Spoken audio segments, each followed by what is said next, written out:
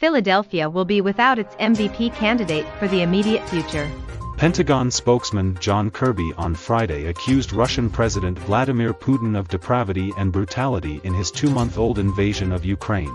Andover YMCA suffered significant damage from tornado, organization says. Wichita Eagle.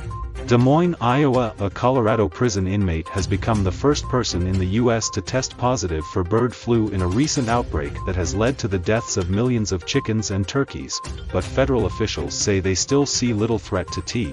U.S. reports 1.4% drop in GDP in first quarter of 2022, world latest news, WION. New York, 1 month shy of a decade ago, Johan Santana removed the burden of history from Citi Field. When Santana pitched the first no-hitter in franchise history, he opened the gates for others to follow. It once again took a lengthy wait, even as the Met.